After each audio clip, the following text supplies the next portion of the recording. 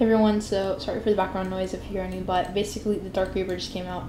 This is a very classic item, and I would suggest buying this if you have enough Robux for it. It is crazy.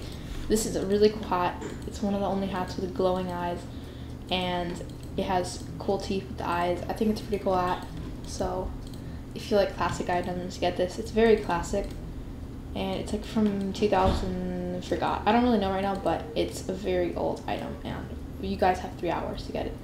So I would suggest that you get it. It's 500 Robux. So yeah, I'm gonna get it soon, and hope you guys enjoy. This wave was actually pretty good, not gonna lie.